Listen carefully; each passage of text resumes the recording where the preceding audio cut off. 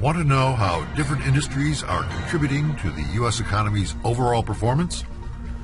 Beginning April 25th, BEA, for the first time, will start producing on a regular basis quarterly estimates of economic activity generated by 22 industries.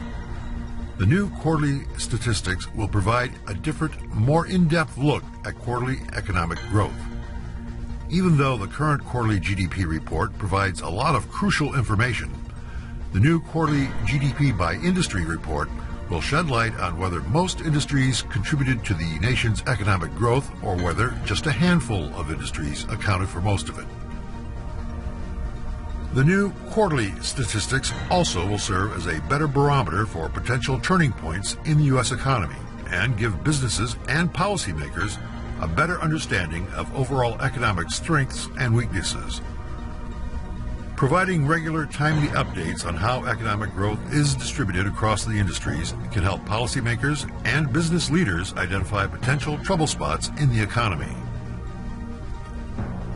These new estimates are just one way that BEA is innovating to better measure the 21st century economy. BEA on April 24th will start producing on a regular basis real, inflation-adjusted estimates of personal income for states and metropolitan areas.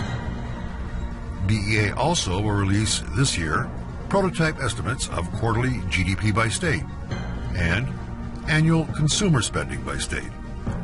Providing businesses and individuals with new data tools like these is a priority of the Commerce Department's Open for Business agenda.